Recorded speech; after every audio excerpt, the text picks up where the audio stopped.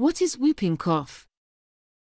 Whooping cough, also known as pertussis, is a highly contagious respiratory illness.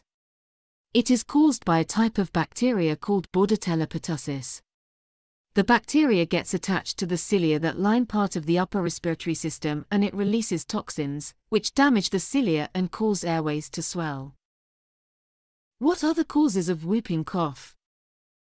It can spread from one person to another when an infected person coughs or sneezes. Tiny germ-laden droplets are sprayed into the air.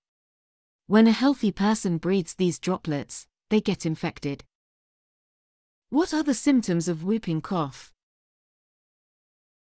In the beginning, it may appear like a common cold, but unlike a cold, the coughing can last for weeks or months.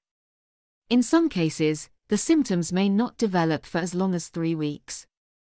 After a week or two, signs and symptoms worsen. Thick mucus accumulates inside your airways, causing uncontrollable coughing, provoke vomiting, result in a red or blue face, cause extreme fatigue, end with a high-pitched whoop sound during the next breath of air. However, many people don't develop the characteristic whoop. Infants may not cough at all. Instead, they may struggle to breathe.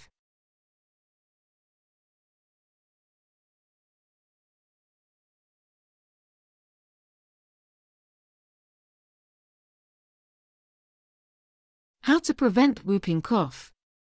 Whooping cough prevention strategies include vaccination, good hygiene, and avoiding close contact with infected individuals.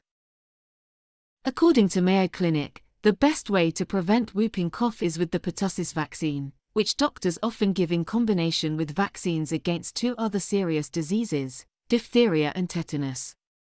Check out our next video for latest news related to this topic.